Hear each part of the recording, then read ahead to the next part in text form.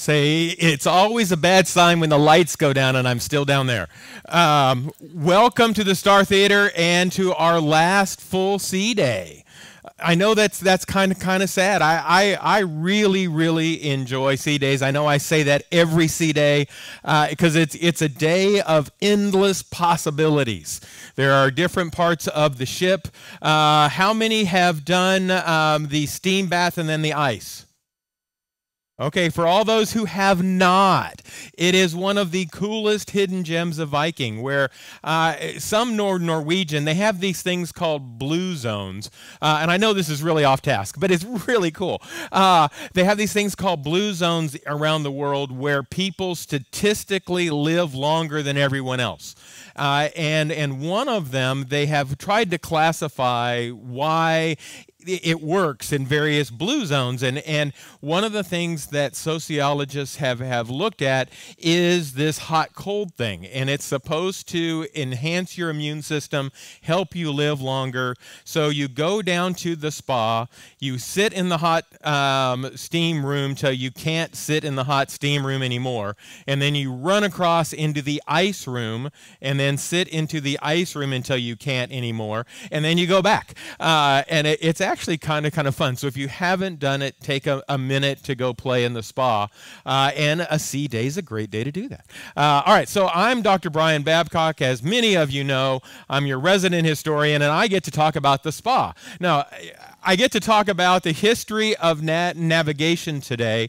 And again, this is one of those semester-long courses where we're going to kind of blow through at a high level and look first at kind of how cultures have built upon one another around the world to bring us to where we are today, and then how technology has built along. And I thought a great place to start is with Van Schagen's map from 1689, and what I love about it, kind of like the Bayeux Tapestry, is that in the middle you have our map, but around it you have these wonderful scenes as well. And so to kind of look at the scenes is up on the upper left, we have this battle scene. Why they include that with the map, I don't know. But maybe Adrian, our art historian, can tell us. But it has a battle scene on the upper left. On the upper right, it looks kind of like a heaven scene. We have these angels, but we also have some mythological creatures. So most likely that is Olympus. And then on the lower part, we have Cerberus, which again kind of supports our Olympus. It's off the screen, but we have this underworld Cerberus kind of thing, and then we have ships and mermaids on the lower right. So we have a globe, and at first glance, when you sat down and you looked at it, you saw a globe. But I love art history, and I love trying to appreciate why an artist does what they do. And even though this is meant to be a hard map, it brings us in and has a whole lot more going on. Now, as a map, how many would say this looks pretty much like the world? A few. If you start to look at it, though, at this point, they still, if I can make this work, down here, we do not have Antarctica. It's still missing. If you look in the upper left, if I can again, well, in the upper left, you'll notice we don't have Canada. That parts of Canada as late as the late 1600s still have not been fully charted. And so even in 1690s, we're still missing large chunks of the world on a world map. And so navigation and understanding what the world looks like is clearly a process. But before we jump in, something that I do that's a little different. As you might guess, I love history, and I also love a good treasure hunt. And so each cruise on one stop, I create the Viking Resident Historian Challenge. So tomorrow is your Viking Resident Historian Challenge. If you take out your phone and take a picture of this, then you can participate. What this is, tomorrow on most of our stops, you're going to stop at a place called the Little White House, La Petite Maison Blanche. It's this little white house that is unique to Saguenay, and it is unique because in the lower right hand you see this major flood that came through the area, and this little house was the only thing in the flood's path that survived. So it is seen as not only a cute icon, but it is emblematic of perseverance and tenacity and the ability to stand in the face of the flood. So for the Viking Resident Historian Challenge, your challenge is to take the first person or group that takes a selfie with this in the background, this house in the background, wins the selfie challenge. The next prize, which, by the way, prizes are absolutely nothing. But the second award goes to the person or group that takes the most creative photo with La Petite Maison Blanche in the background. So 2 awards. First award is the first. The second award is the most creative. And when I say you win nothing, that's not entirely true. I have a world-renowned blog.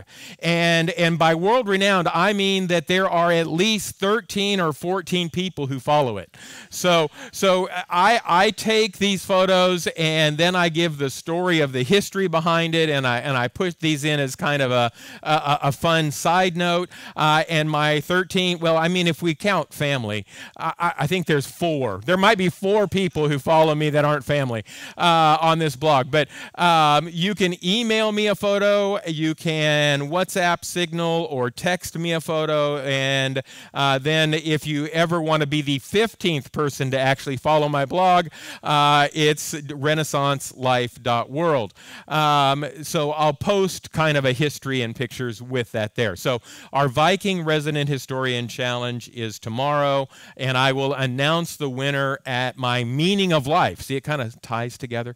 At the Meaning of Life forum that I'll do tomorrow night. Okay, so on to navigation.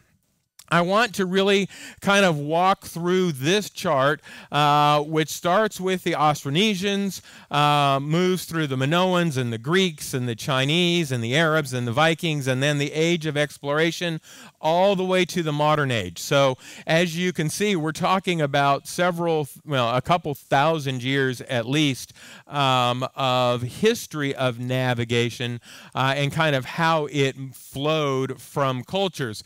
But then I also want to take a few minutes and look at various pieces and tools that have allowed for navigation, from the compass to the astrolabe to this search for longitude.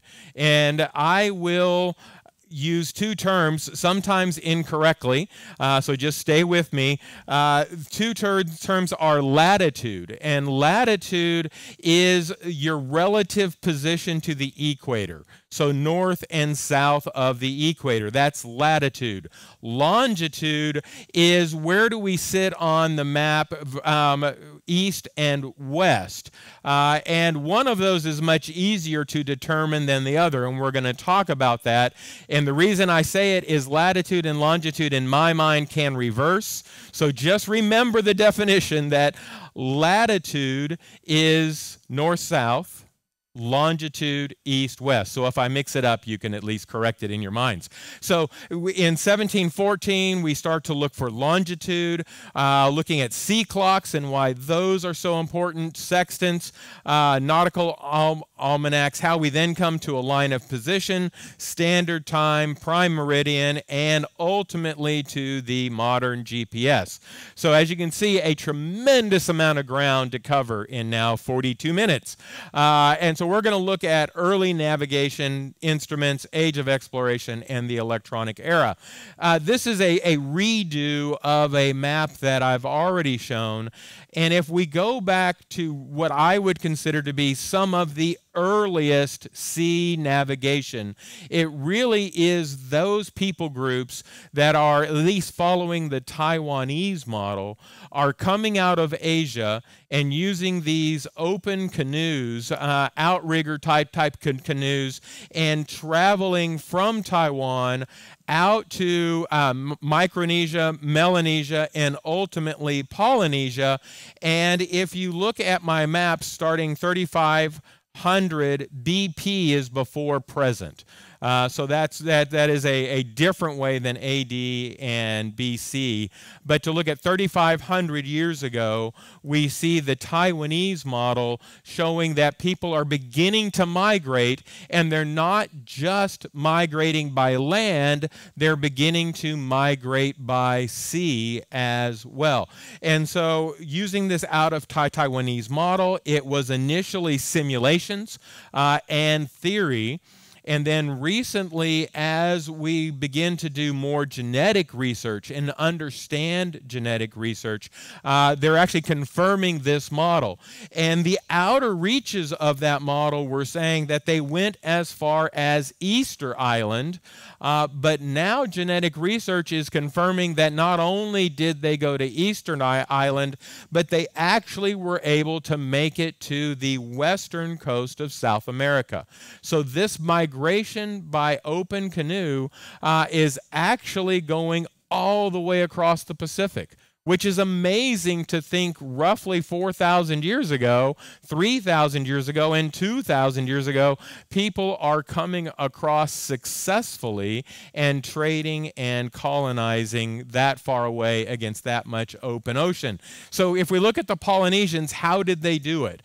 And first, they did have an understanding of stars. So they were able to do navigation at night in open waters by following various stars. They also would use frigates. And if you haven't seen a frigate, they're still pretty popular and common down in the Caribbean, but frigates look like the old pterodactyl. They have those kind of crooked wings, and they go up really high, and frigates are one of the few birds that will not sit on water.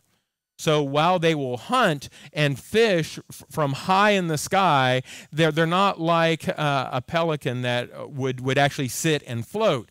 So they would keep them on their boats, because if you release one, either it is going to go find land, or it is not going to see land, and it's going to come back to you as the only non-water source. So they're much better than taking other seabirds that could actually fly a mile or two and then just sit on top of the ocean.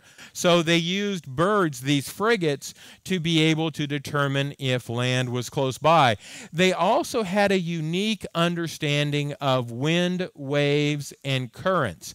And one of the things I really love about the Polynesians, and this is still in effect today, if you go and visit Tahiti or Bora Bora or any of these Polynesian islands, you can go into a gift shop and see what we have in that lower right hand. Well, that's not what I want. Let's go back there and try this again. There we go. So if we go down here, you can see. Man, that does not want to work today. We'll go that way. All right, so you can see that twig chart in the lower right-hand corner. And what that twig chart is not just a map. It is a map, but it's a map of sea currents. And it's a map, well, there we go. I've got all kind of little things happening. I'm going to put that there. All right, so it has all kinds of sea currents. You know, when you're up here, you just have to go with things. But it has these sea currents. It has wave patterns. And what they would do is they would do this and then study it and use it as a learning device, not as a map that they had in their boat, that they would memorize it. But from these little twigs, they could actually determine how far it was and where they were relative to other islands. And then they would weave weave in a shell to post where little islands were. It's really amazing, and it's something, this one is from 1904. You can find examples of it today, but for well over 1,500 years, they understood that waves were different depending upon where you were in the area, and how to use that and how to use these currents to find other islands. And then we go to the Phoenicians, and Phoenicians are very close to my heart because they're active in my area of research in both Egypt and then Israel and Babylon at that time. But the Phoenicians were some of the first sea traders and sea explorers in the Mediterranean, and they understood, similar to what was happening in the Pacific, they understood how to use landmarks. They're some of the first to use the North Star for navigation and understanding its position. They tended to put in at night so that they would sail during the day. They didn't necessarily like to sail overnight, and so they would about a day's sailing distance, they would put in, they would form a trading post, make a little Phoenician outpost, and then continue to day hop one day's journey at a time. And that's not always the case, but that is a generalization about the Phoenicians.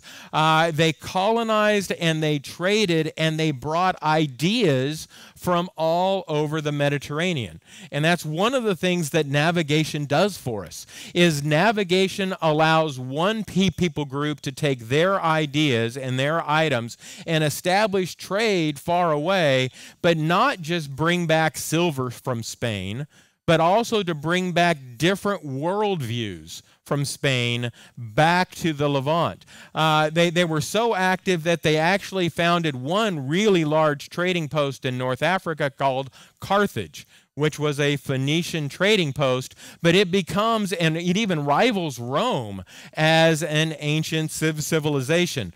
But so some of the things that they bring out are from Tyre, which is a Phoenician city. Not only do they create what is the beginnings of a modern alphabet, but they also bring trees that are traded throughout the Mediterranean. And then Byblos, another Phoenician city, becomes synonymous with books because they're binding new ideas, these new written documents down. And so a Byblos or a Bible becomes a synonym for a book, and that's where we get the name Bible. But they also understood trade in such that a monopoly is better than not a monopoly. Because if you have a monopoly on an item, you can charge whatever you want. And so they found that through their trade, if they could control as much as 100% of an item, that was better. And they found that there's this little mollusk that they could, in fact, create a purple dye out of it. And they created a monopoly on this royal purple dye. And so in Rome, all of a sudden, wearing purple, man, I am really cool. Actually wore my purple tie for that reason.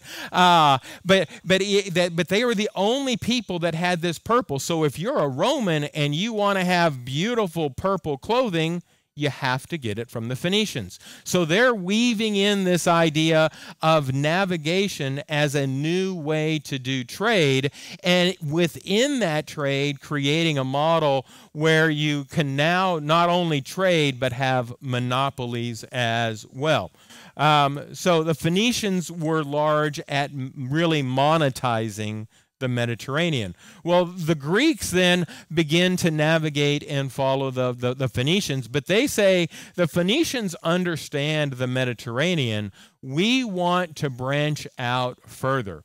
And the Greeks are really the first ones to take what they've done and write it down. So when we look at an advancement here on the left, they actually begin to say, we're going to publish, loose term, we're going to write things down and share information. But they're also the first civilization, at least coming out of the West, to say that we have gone so far north that we have found a land where the sun never sets. So they're the first to record this idea that you go further north, the sunlight lasts longer in the summer, and we have the land of the midnight sun. They're also the first to record that we were out going and there's actually ice on water, because in the Mediterranean it doesn't freeze in the winter. So they go north and they see this pancake ice, so much so that Pliny says one day's sail from Thule, which is thought to be the Orkney Islands, is the frozen ocean, called by some the Cornean Sea. So they come out and they branch beyond, and they have that questioning spirit of really what's out there, what's next, what don't we know, and that is a hallmark of the Greeks, is trying to understand what else is happening. And at the same time, we have Carthage. And Carthage is beginning to ask similar questions, but while the Greeks go north, the Carthaginians go west. And they then go west and then south along the west coast of Africa. And they begin to look at what they can trade and find. And they go down to Gabon on this one journey that is recorded by Hanno, which is not Hannibal, but is a guy named Hanno, and he goes to Gabon and he finds these strange-looking people. And he thinks they're really odd. He wants to capture them and bring them back. He can't capture any men, but he does capture 2 women. And he brings them back in the boat, and he tries to communicate with them. They just don't want to communicate. He tries to find a way to coexist, and these women are so violent that on the way back, he feels that he is forced to kill them and throw them overboard. So he never makes it back with them. He kills these 2 women, but he records in his diary that he's done it in his journals, and in his journals he calls them gorillas. Now the question is, did he find gorillas, confuse them for humans, and was trying to bring them back? Or is he just calling these women gorillas, and we don't know the answer? But it's interesting that he did it. Something else that then Hannibal does is in these same types of trading journeys, Hannibal comes down, and what does Hannibal bring back? Elephants. He brings back the war elephant, something that he feels now that his father has failed in the first Punic War against Rome, he is going to lead a second Punic War against Rome. He finds these war elephants that are seemingly impregnable, kind of like the modern day tank, and he brings them back. He starts the second Punic War, and Hannibal then, using navigation support, goes into Spain, comes around, invades Italy, and has the second Punic War, where mostly he defeats the Romans until the Romans come back and attack Carthage. Long story for a different day. But navigation is used for trade by these folks and to expand a knowledge of the world. Then we move to the Romans, and I love the Romans. The Romans are a great group who really do absolutely nothing. And some of you might argue with me on that, but the Romans, to me, are the best engineers in the world. They take someone else's idea and then show how you can do it in a big way. So, we think of the Romans as giving us the aqueduct. Romans didn't give us the aqueduct. That's actually Persian, and yet the Romans are able to make them farther, better, and more lasting than anyone else. So they take a Persian idea. The Roman road we give to the Romans, it's Persian. The Persian road really is what the Romans then modeled their road after. They just do it better than everyone else. And they document everything that they do. So the Romans, as far as navigation, they take the best and the brightest ideas from every other culture, and then they give it to the world. So as the Romans conquer the world, they bring lighthouses, they bring roads, they bring this Baltic cog that they use and modify for their purposes. They bring all of the navigation from the Phoenicians and the Carthaginians, and they bring it to bear, but they do it in a grand scale. So the Romans really take technology and bring it to a new level as they go. So we have the Romans, and then we move to other types of equipment. If we look at equipment, some of the first that comes out is really this idea of a compass. And a compass is taking a lodestone that they found actually had the properties to determine direction. It stayed constant.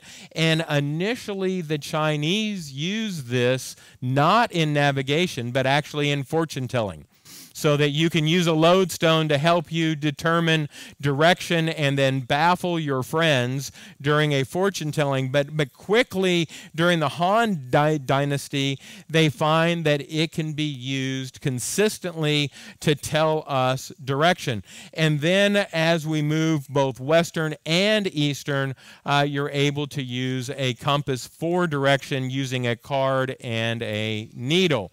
Which brings us to the East. Most of our lectures are very Western-centric. We tend to look at things and say, well, Europe was the very first. Rome was the very first to do these things. Vikings were the very first to do things. And yet, for the most part, the East is far ahead of Europe.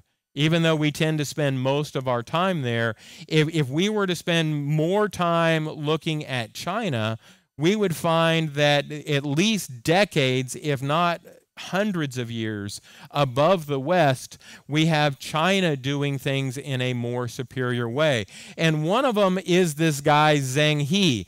And I've been told that the best way to say it is actually Chang Ho, even though it's spelled the way you see it up there on the left. So I'm going to call him Chang Ho. And Chang Ho has an interesting story. If you think about China and you look at China in that 15th century, Chang Ho is a Muslim. And he is a Muslim living in the sphere of China. And he's actually captured by the Ming Dynasty. And he is castrated, which is kind of a rough thing for a guy to go through. But he hangs with it, and he becomes respected. And a prince by the name of Zhu Di takes him under his wing. And so Zhu Di takes Chang Ho and says, I know you're castrated. I know you have skills. I would like to educate you. And he educates him in all of the Chinese best navigation. And he becomes such a master of it that once a new emperor is named, it's Zhu Di. Zhu Di becomes the emperor of China, and he goes to his friend and he says, you know, I think that China should be able to create a trading navy, a way for us to reach out to the world and trade our products and create relationships. And so Chang Ho thinks about the best type of boat that he can create, and he creates this boat on the left. And it's called a treasure ship. It has 9 masts, up to 13 sails. It carries 700 men, and it is able to travel all over Asia as far as Egypt. And over the course of the next couple decades, he creates a full navy of these ships. And Chang Ho goes out and does 7 different diplomatic missions, creating trading relationships between China and the rest of the world. He is incredibly successful. But when Zhu Di dies, the next emperor says, you know, I don't think that China should be outward facing. I think that China should be inward facing. And we don't want all of these huge ships out traveling the world, sharing our secrets of China. We're okay with people coming on the Silk Road and trading with us, but we don't want to be extroverts. We want to be introverts. And he outlaws all navigation by China. And this is that point, or this is one of those points anyway, where we begin to see China moving into this inward focus that I would argue even lasts until today. But if we look at these treasure ships, it's hard to see scale when you look at it. But if you think about the caravel, and the caravel's coming out a few decades later. The caravel, from a Western perspective, is a marvel of navigation. That instead of having a side rudder, now we're putting the rudder on the back of the boat. That reduces drag and makes the ship more flexible. Instead of having that Viking overlapping board, which is better for not sinking, but it's not great when it comes to resistance. You've got a lot of drag off of that. Now the caravel has boards on top of each other. Caravel can do something like 100 tons of cargo. It feels great. A caravel actually would fit in this room. So if you think about a caravel, this new modern marvel of the Western world, it'll fit in the room. If you were to take the treasure ship, it's similar to the size of our boat. So it's 10 times the size of a caravel. So what the East is able to do, what China is able to do with navigation and with a simple compass and dead reckoning is staggering compared to what the West is doing. So it's just China has a tremendous amount to offer us, and it's sad that we don't spend more time there. But we also have the Arab world. And we don't talk about the Arab world much. The Arabs, during what we would call the Middle Ages or the Dark Ages, were a time of enlightenment for the Arab community. They're studying medicine. They're studying math. They're doing all kinds of things, and one of them is navigation. And that latitude thing, that north-south, the Arabs come up with a simple way to determine where you are relative to the equator. So what they do is they say, all right, the North Star should be directly overhead at the North Pole, and the North Star should be on the horizon at the equator. So they take this little wooden block, they run string through it, you put the string in your mouth, you put the bottom of the block on the horizon, and you put the top of the block on the North Star. And you move your hand back and forth with the string in your mouth. And when you get to the point that the North Star is on top, the horizon is on the bottom, you mark it on your string and you tie a knot. Now, every night that you check that, if you're at the knot, you know you're at the same latitude. And you can run east and west, and you know you're staying on the same latitude. So if you know the latitude of the port you're trying to get to, then you just go west until you hit your port. And so it's a huge step forward that the Arabs are able to create. And this is called a kamal. And then a Greek invention from much earlier was the astrolabe. And the astrolabe in general gives us the same idea.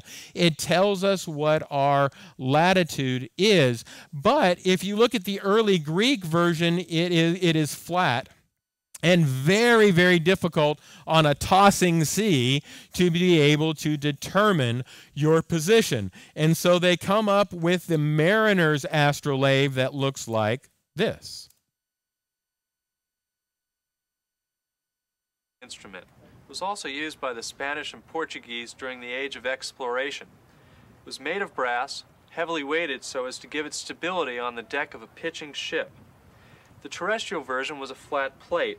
The mariner's version was pierced with holes to allow the wind to pass through so as not to affect its reading. Now let me take a sight. I turn towards the sun, allow the sun's rays to pass through the upper hole, line them up on the lower hole, and then read off the scale. Now that seemed easy, but imagine yourself on the deck of a pitching ship. Sometimes the astrolabe was used by 3 mariners, one to hold it, one to turn the movable arm or alidade, and another to read off the scale. Which is really ingenious. It's this idea that while we're at sea, whether it is nighttime using the Kamal, whether it is daytime using the astrolabe, we can now begin to determine whether we're north or south of the equator and by how much. Now, that's great, but it doesn't tell us everything we need to know. It is a step in navigation. Now, going back, we have the Vikings, and the Vikings were also using the sun to try to determine their position. They have this Icelandic spar, which was believed in a cloudy day to be able to hold up to the clouds and be able to pierce the clouds and see where the sun is. That's highly debated whether it actually works or not. But they also had these sundials that may have helped them determine their latitude as well. One of the things that seems to be true is the Vikings were so skilled at just dead reckoning that they were able to smell dirt, that they had worked to hone the way they could smell, so much so that as they were approaching land, they could actually determine that soily smell. In addition, it is said that some Vikings could taste salinity levels. So as salinity, the saltiness of the sea would change, they could actually tell and by that determine their position. So Vikings used dead reckoning, they did use sun, they did use stars, and they had some rudimentary items as well. So if we kind of go to the age of exploration, this guy is huge. His name is Henry the Navigator. He is a prince. And as the Renaissance is really taking hold, he uses the Renaissance and this idea, the rebirth of knowledge, to create competitions. And he says, I want different people to compete to come up with the best ship design, the best sail design, the best way to navigate. And he gives the states money to entrepreneurs who come up with new ways to explore. And he's really successful at it. He is able to, here we show Magellan's ship, but he works because of the fall of Constantinople. That Constantinople, I'd mentioned this in an earlier lecture, that all of China's trade is coming across that Silk Road into either Alexandria and then is being shipped across the Mediterranean, or by land up to Constantinople and into Europe. But as the Muslims in Islam moves, first they take over Alexandria and shut that down as a Western access point. And ultimately, in the 15th century, they sack and take over Constantinople. So as the Renaissance is coming up, we also see Islam spreading and shutting down access to the Far East. So Europe, especially Spain and Portugal, are trying to find a new route to China for the Silk Road. And to do it, they're trying to find new ways for navigation. And that's what's spurring Henry the Navigator on. He creates the caravel, this new modern marvel that is able to now get all the way across the Atlantic. So much so that Spain and Portugal begin to argue over who owns what. Vasco da Gama for Portugal comes down Africa, around the bottom of Africa, and makes his way into the Far East. Spain, with Columbus, go west and hit the Americas. They go to the Pope, and they say to the Pope, we've got to divide this up. We're both saying all of the world is ours, and the Pope comes up with something you may have heard of called the Tordesillas line. And the Tordesillas line is an arbitrary line that the Pope drew and said everything west of this line goes to Spain. Everything east of this line goes to Portugal. And the line goes through what South American country? Brazil, which is why Brazil speaks Portuguese and the rest of South America speaks Spanish. So it's the Pope's decision to split the world in half. And all because Henry the Navigator is out there, and instead of saying everything belongs to the crown, he comes up and says, I am going to equip you, but I only want 20% of the profits. Which means that now everyone has an incentive to go out and explore and navigate and make new ways to move into these new colonial areas and trading posts. He also is credited, he and his sailors, with finding the trade winds. So he finds that, in fact, if you go south and west, you're able to pick up winds that will take you to the Americas. And then if you travel up the coast and pick up winds in the north, they will bring you back to Europe. Columbus is able to use many of these items we've talked about. Columbus actually keeps incredible notes, and I love this about him. As he was able to go and find the Caribbean, Columbus keeps notes on how many days, what his speed was, where he was navigating, and then he creates a second logbook that is a total lie. And he gives the crown the wrong logbook. And he does that so no one can follow him. Only he knows how he got there. But at that point, speed was a problem. You could tell you had been sailing for 14 days, but you might even know which latitude you were on. But you didn't know how far you had gone. And so Columbus comes up with this idea of tying a rope around a log, throwing the log off the side of the ship, having an hourglass that gives you 30 seconds, tying a knot every so many feet, and then counting how many knots went through your hand in 30 seconds. And that becomes known as knots. And so he is credited with giving us a very simplistic way of determining speed. It's important to know how deep it is. I had a boat that I reefed once, so it's really important. And I even had my GPS finder going beep, beep, beep, beep, beep, and I still hit this thing. So hitting things is bad. And so knowing how deep you are, they begin to come up with these lead finders that give you a sounding of how far down you are. And they measured in fathoms, and a fathom is 6 feet. So if you were 5 fathoms, you were 30 feet to the ground. And then they even begin here in the early 1800s, because if you drop it off the boat and the boat is moving, it's really difficult to determine how deep when the lead hits the ground. So they create this thing that has little dials and fins. So as it drops, it spins through the water and turns the dials and actually tells you how deep it was as it fell. So we're seeing navigational changes, not just in a rudimentary rope, but now we're beginning to see gears and dials.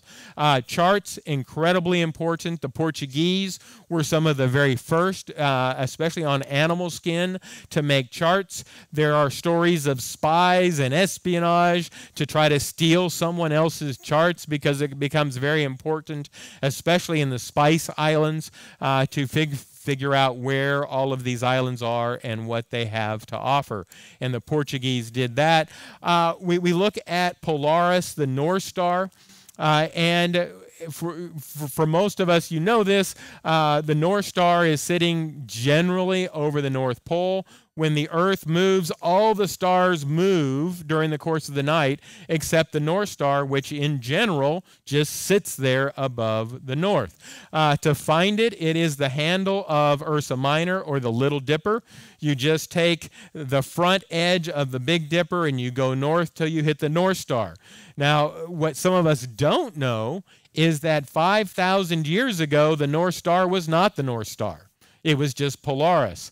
Because the Earth's axis is continually shifting, 5,000 years ago, Thuban was the North Star. And 5,000 years from now, Alderaan will be the North Star. About 25,000 years from now, Polaris will be back to be the North Star. So the North Star over the course of time actually does shift. But for our purposes in navigation today, it is the only star that stays constant over the night sky. And then to become even more correct, they come up with the sextant. And if you look on the left, you'll actually see how a sextant works. So you press the clamp, you move it forward, and as you're moving that gear, the sun will line up. You then push it up and down to make sure you have it right. Once you're sure that they line up, you lock it, you read in the gear, and it tells you your latitude. So over the course of time, starting really with the Greeks, but moving through Islam and the Muslims, the Arabs, we find latitude until we get to the sextant, and now we have it very closely. But they did these things called running an easterly or running a westerly. And that's once you have your latitude and you know your port's latitude, all you have to do is go east or west and you run into your port. Well, a British fleet actually thought they were on one latitude when they were not. And we have one of the largest naval disasters in all of Great Britain, where almost 2,000 sailors who were running down a easterly or a westerly at that point crash into a bunch of rocks. So they thought they were on one latitude and they were not. And so England sits down and says, we need to understand longitude better. And they create a board to determine longitude. And they actually give a prize that in today's dollars is millions of dollars.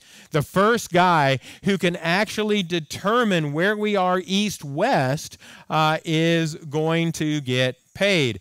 And when we look at longitude, one of the first ideas was, well, if we measure the angle between the moon and a star, and we look at the lunar distance between the two and the horizon, and we do a number of calculations, then in about 14 days we'll figure out where we were 14 days ago. So while this mathematically works, it's very difficult to do at sea. But then they begin to come up with what is a brilliant and yet simple understanding. How many degrees are there in a globe? 360 degrees. How many hours are there in a day? 24. You divide the two, and you find out that if you were to break the globe of 360 degrees, and you were to say you went around it in one day, like the sun does, then every 15 degrees of the east-west longitude is 1 hour. Brilliant. Simple. I mean, that is a great thing. So if you know that I am traveling 15 degrees west of London and it's noon in London, what time is it where I am? I can give you an easier question. No, it's 11 o'clock because we've gone 1 hour west. So just go the opposite. If you know it's noon over in London and you know your current time is 2 hours, how many degrees west of London are you? 30 degrees. Simple. We now know where we are. That's great. Except we don't know how to tell time. Details. I mean, I am a big picture guy. So it's this. Now we have to determine what time is it where we are and what time is it where we were. And if we know those two numbers, we can determine how far east or west we are. So all we have to do first, what time is it where we are? Well, they have calculations at sea to be able to determine what time it is. But they didn't have clocks to determine what time is it in London and how far have we gone. And so it's this idea that now to solve the problem, it's not that we have to create a device to tell us our longitude, we have to create a device to tell us what time it is. And that's what happens in 1759 with Harrison's H4, the Sea Watch, is now you're able to actually tell the time accurately in the place we left, because clocks are sophisticated enough to keep time over several days. Captain Cook comes along, and he adds navigation that we're actually looking at maps. He also is the guy that he brings zoologists and botanists and cartographers. He brings all kinds of different people with him as he sails. So he's not just sailing for wealth, he is sailing for knowledge. He brings artists. He goes out and he brings back potatoes. He goes out and he brings back other items. So he is trying to improve the way we understand, not just capture territory. We then begin to look at line of position. How can we determine our spot as we travel, not just on an easterly or a westerly, not just latitude or longitude, but on the diagonal? How can we determine our position? Ultimately, we then come to where the Americas begin to take a hand in this. And time is relative. If you go back to the 1800s and you were in New York and you were in Baltimore, there might be two different times being kept. That because there was no standardized time. And the railroads, especially as the railroads went west, had a major issue trying to determine what time, because every town had a different time. And ultimately, the American railroads get together and say, we have to standardize this. And they take that 15-degree instrument and say, well, the United States should have 4 time zones, and we're going to create a railroad standard time. And they create this time for the railroad, and then all the cities adopt it. Ultimately, over the next couple of years, it becomes so well thought of that they create Greenwich Mean Time, the prime meridian running through London, and then the entire world adopts this time. If we look then, it moves into compasses. We come into different types of compasses. Now we have the gyroscopic compass, so that as you're speeding up or slowing down or turning left or turning right, you have a gyro spinning that keeps your compass accurate. We also move in World War II to radar.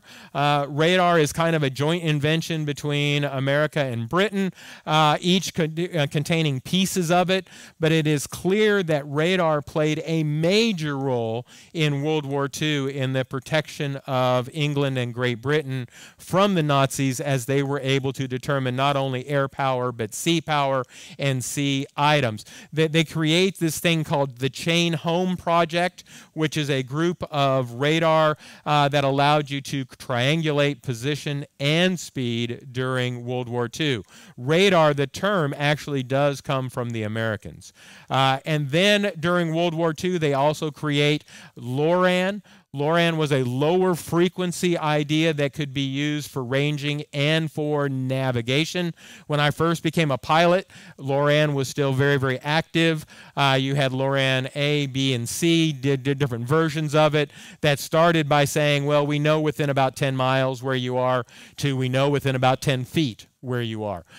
So these LORAN stations, which were used predominantly by the Americans, especially in the Pacific for navigation, naval sea navigation during World War II. And then ultimately we move into GPS that we now all have on our phone today, where if you have 4 different satellites, then you can get a general fix. 4 or more, 5, you can now begin to get a great fix. And it's this GPS system, not only for ships like ours when we are in navigation where there's fog like we have seen, we can find exactly where we are, but also as a pilot, it allows us to virtually land in 0 or near 0 visibility. So as we look at GPS, navigation has come a very long way, that you're even able to open your phone and know exactly where you are. So moving from stars, smelling dirt, and sea to the GPS. So we have Polynesians who have stars and birds, Mediterranean navigators were using landmarks, Chinese magnetic compass, Arabs the Kamal and the astrolabe, Viking sun compass and sunstones, British sextants, sea clocks, charts, and the Americans Loran and GPS. So we've covered several thousand years in about 48 minutes. Have a great sea day, and thanks for coming.